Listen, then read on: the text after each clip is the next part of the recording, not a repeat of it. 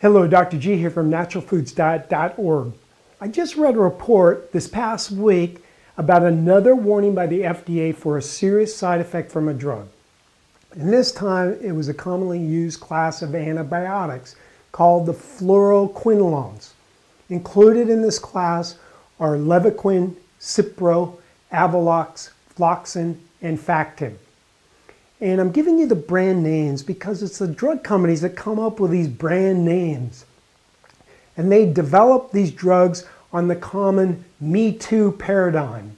That's where one drug is produced and is successful, so the other drug companies take that same basic structure and add a little methyl group or something and make a copycat drug.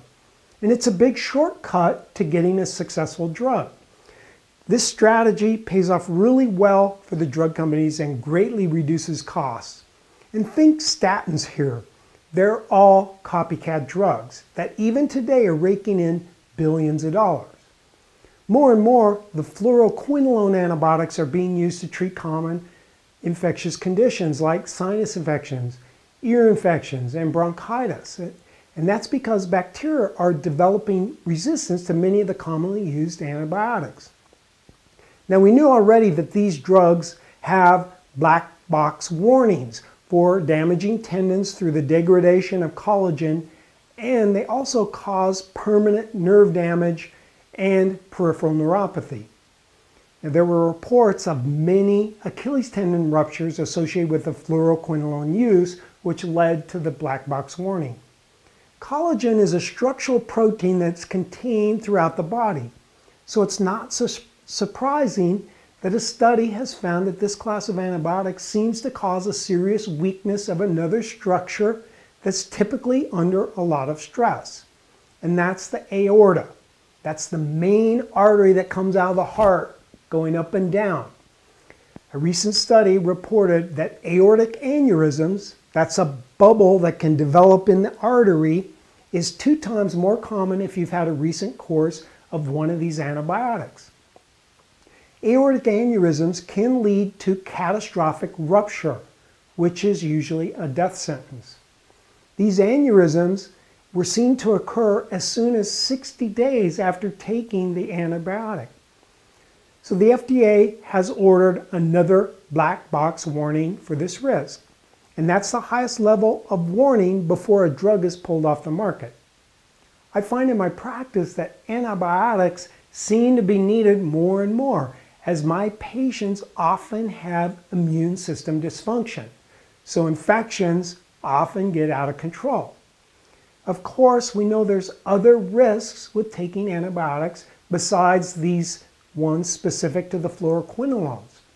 They can kill off normal flora in our gut, and this allows a pathogenic bacteria like Clostridium difficile to get going, and this too can be fatal. Reducing the diversity of our gut flora appears to be a big problem. Numerous studies show that the more diverse one's gastrointestinal microbiome, the healthier the person is. A few years ago, I read an editorial in the journal Nature by a researcher named Martin Blaster, and he stated that their lab and other labs have suggested that the impact of antibiotics on the gut flora is permanent. And now we have studies linking changes in gut flora to diseases like obesity, type 1 and type 2 diabetes, inflammatory bowel disease, allergies, asthma, and many more. So what's the alternative to an antibiotic? Well, your immune system needs energy to be effective. How do you get that energy?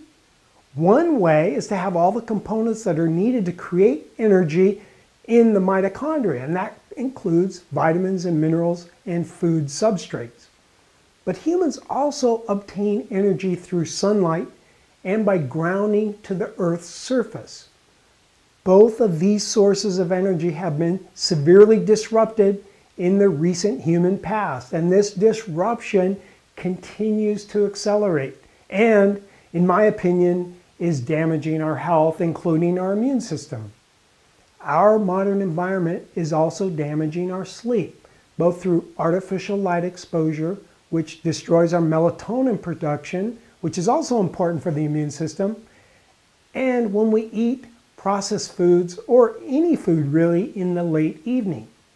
You see, the body repairs itself during sleep through a house cleaning process called autophagy, which will be disrupted if sleep is disrupted or if you've eaten food too close to bedtime, especially if it was sugary or starchy food. Morning sun exposure that's in the retina, directly from the retina to the sun, allows the pituitary gland to function normally to get our hormones right for optimal immunity. Midday sun gives us UVB radiation on our skin, and this creates important immune molecules like sulfated vitamin D and sulfated cholesterol. Modern medicine and our modern indoor living has caused us to miss the sun, and this is to our peril. But the sun can't do its magic if the body is low in the omega-3 fatty acid DHA. That's because DHA quantum tunnels electricity from the eyes to the brain to get the hormone response. The standard American diet is sorely deficient in DHA, and therefore it's impossible to have a strong immune system when you're eating the American diet. So sadly, antibiotics are needed despite the horrible collateral damage. I had a patient that told me his specialist put him on Levaquin for his bronchitis. He knew it was strong, he knew it was expensive, and he seemed so proud that such a powerful antibiotic was needed. He wore it as a badge of honor. But remember, if you take this drug, you run the risk of irreversibly damaging your structure and your friendly gut flora, both of which are indispensable for good health. So the risky antibiotic should be saved for that life or death situation. This is Dr. G. Thanks for watching, and if you like this, please subscribe.